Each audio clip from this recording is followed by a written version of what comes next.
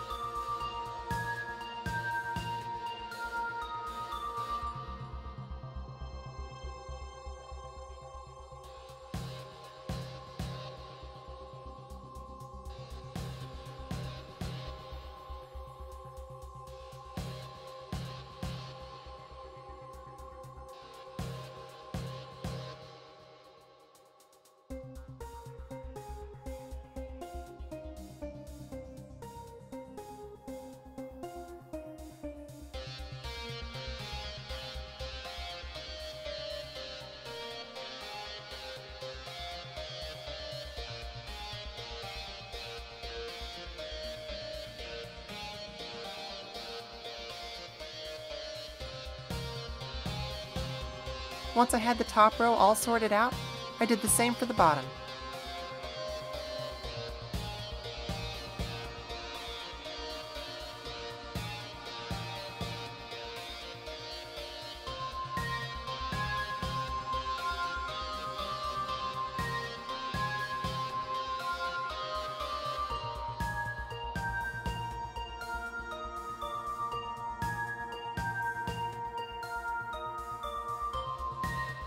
Then I put a marking in the middle of each tooth to be a guide and help keep track of which side faced outward. After that, I used scissors to round out the edges of the teeth.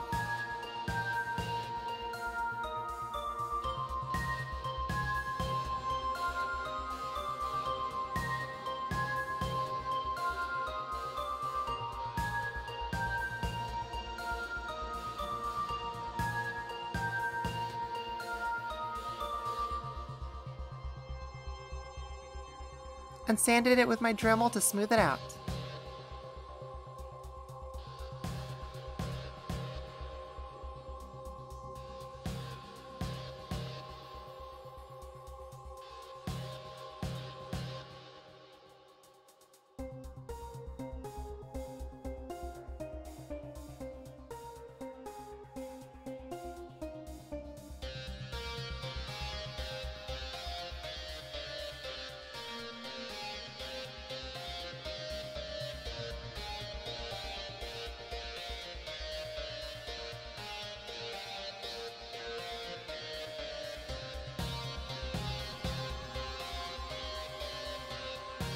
I repeated this until all the teeth were rounded.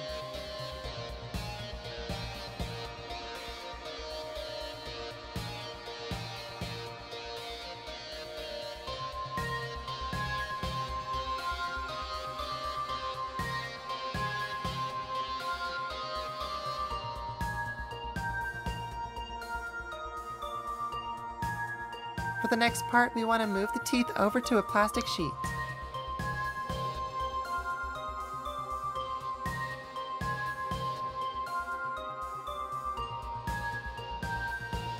We'll be giving them a good coating of Mod Podge so they won't be so squishy.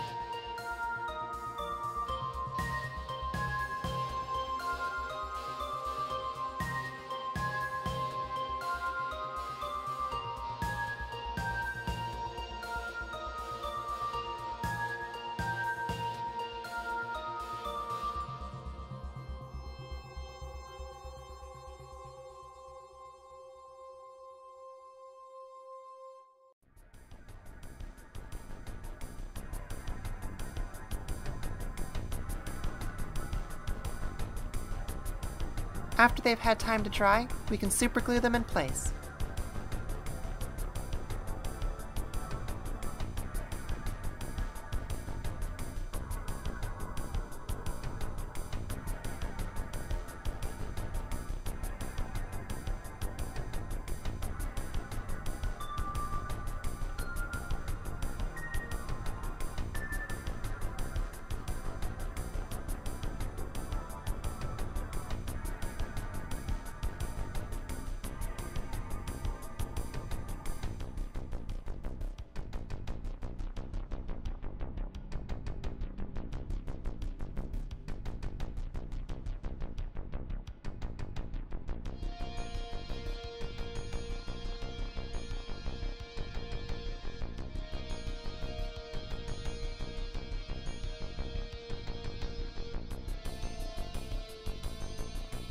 While those are drying, I'm brushing some talcum powder onto the silicone mold to make it easier to remove the clay.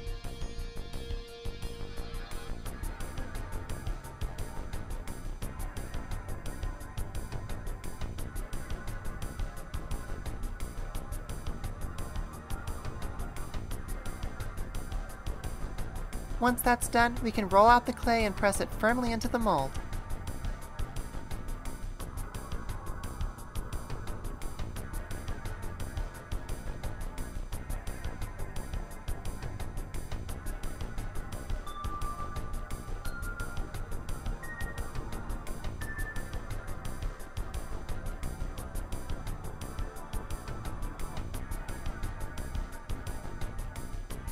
Then carefully remove it.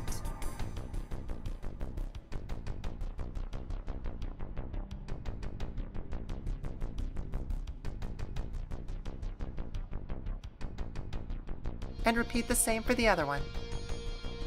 After that, I cut off a small portion of the bottom in a straight line.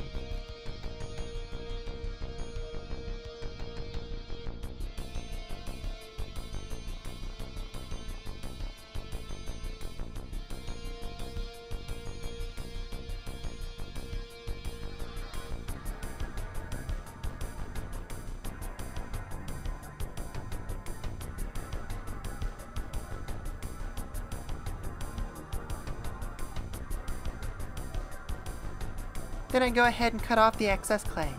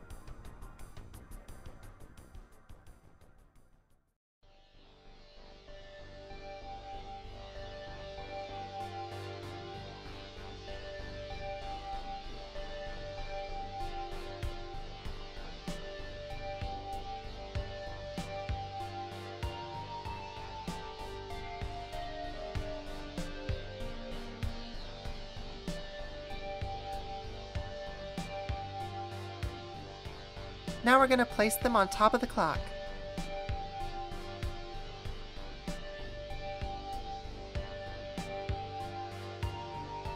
And we'll be gluing them down with some E6000.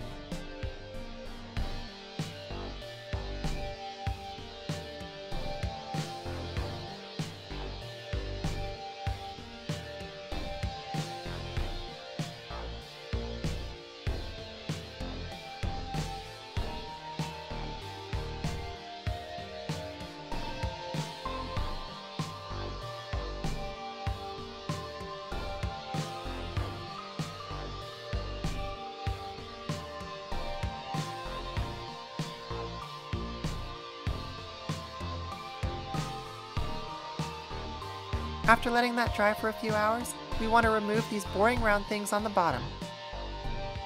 If it helps, we can just imagine that they're the heads of corrupt politicians that want to take away your rights, or a billionaire that ruined your favorite social media platform, and just yank that little bugger right off.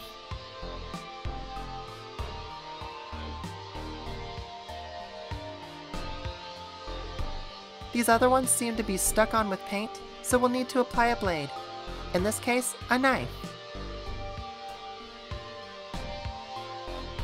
The name of the game here is Slow, Careful Decapitation.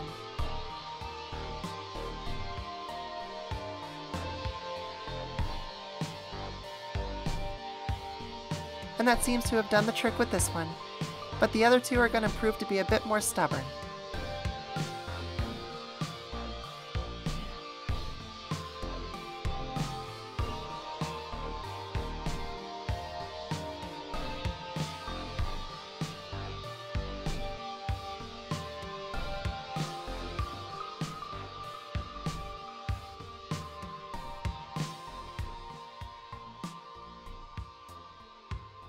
They really don't want to come off. So we're bringing out the clamp.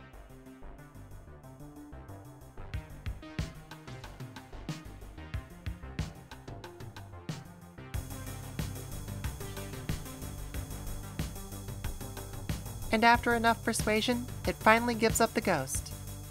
As does the other one. And to replace them, I got these little plastic skull buckets from Dollar Tree.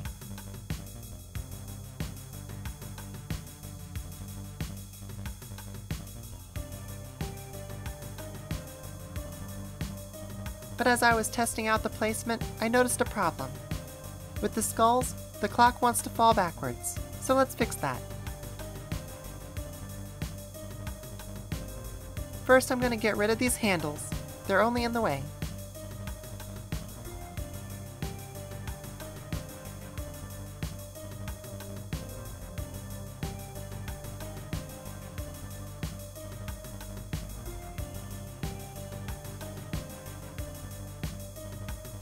Then I'm going to poke a hole through the back and widen it with the knife. I'll get to the reason for this in a bit.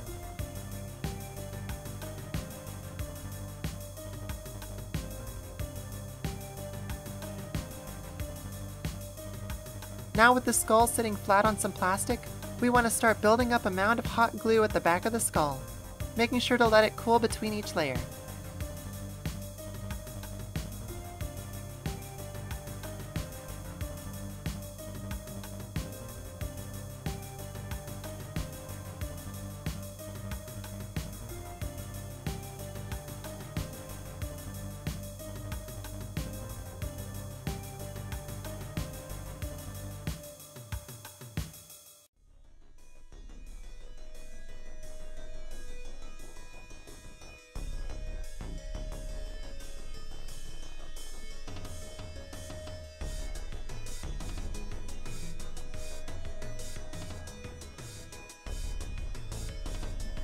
Once we've built up the mound enough, we're going to pour a generous amount of hot glue on the hole we made from the inside so that some of it seeps through.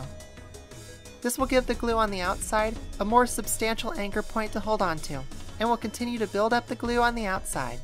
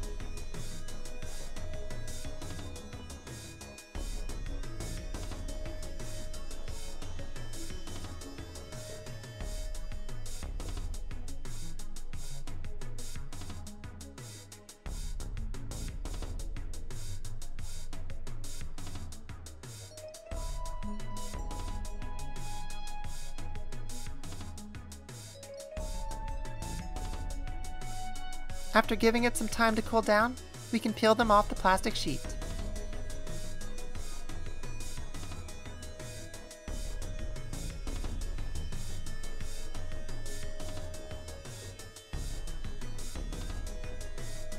Now we can turn it and fill the gaps a bit better.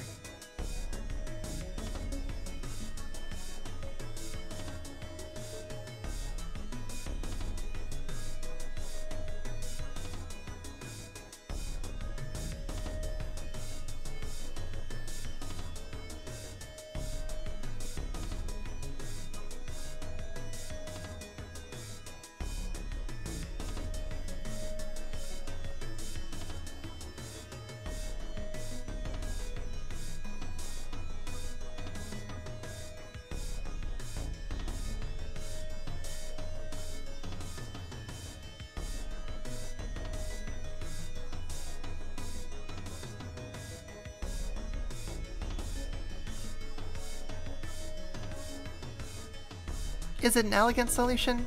No. But I like to imagine the glue mounds are just their brains leaking out. And it seems to have fixed the falling problem, so I'll call it a win.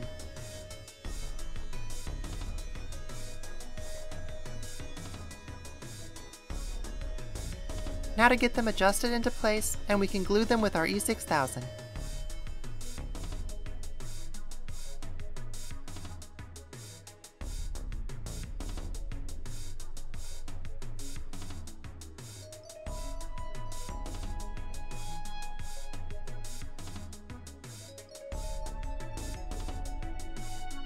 A few hours of drying time later, and we can start covering up the parts we want to protect.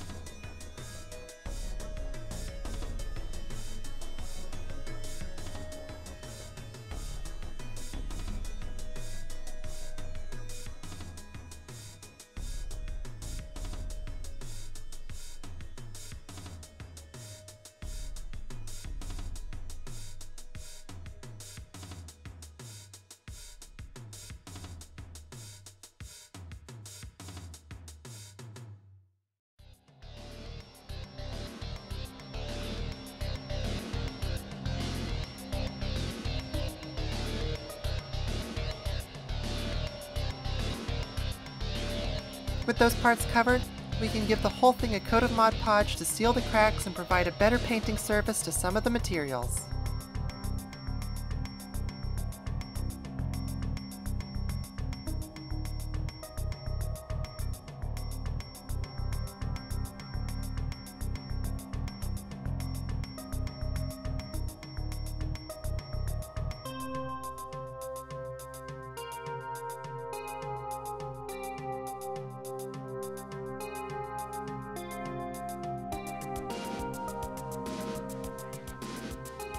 After letting the Mod Podge dry, it's time to go outside and spray paint it black.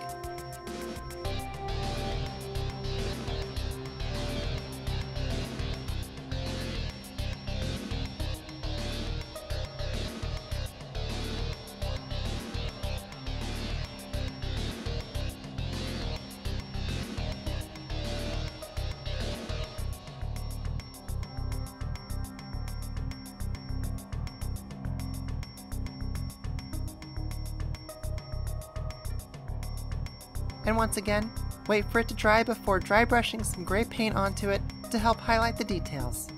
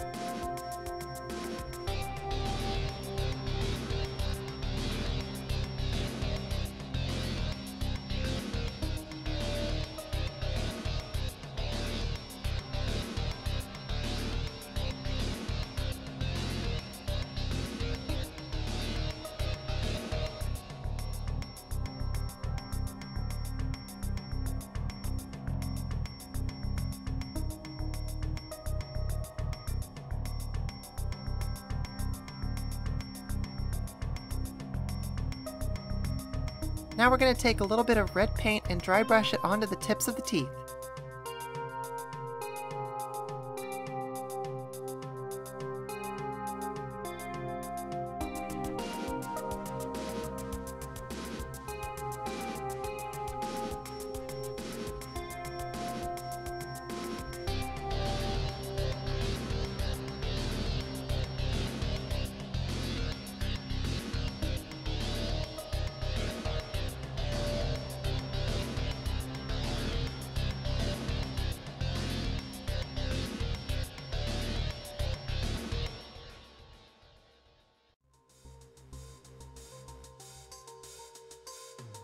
Let's go ahead and remove the covering on the front of the clock.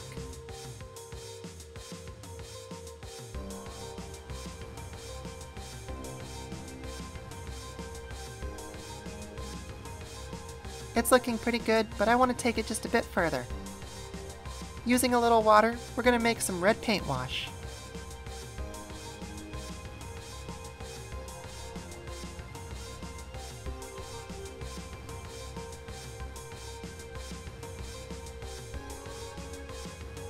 And have it drip down from the teeth.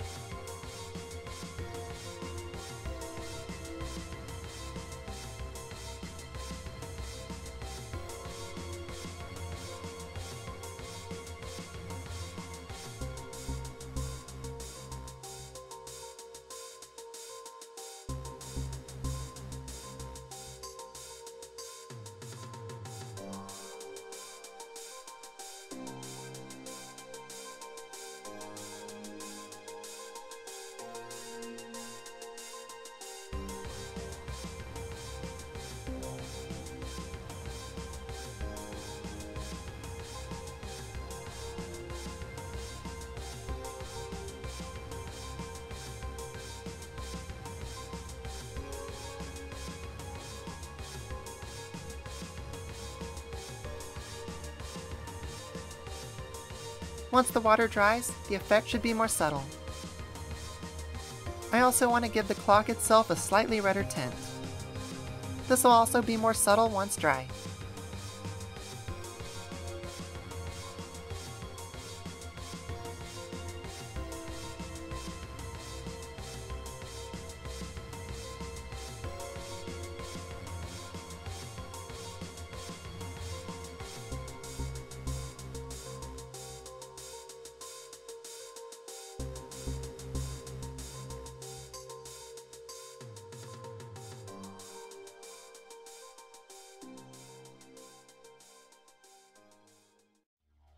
If you enjoyed, please like, comment, and subscribe as it helps the channel out greatly. And a big thank you to my Patreon supporters for helping support me and my projects. Patreon supporters get early access to videos, artwork, and various bonus content, like extended rough cuts of videos like this one. Thank you for watching, and I'll see you, my creepy comrades, in another video.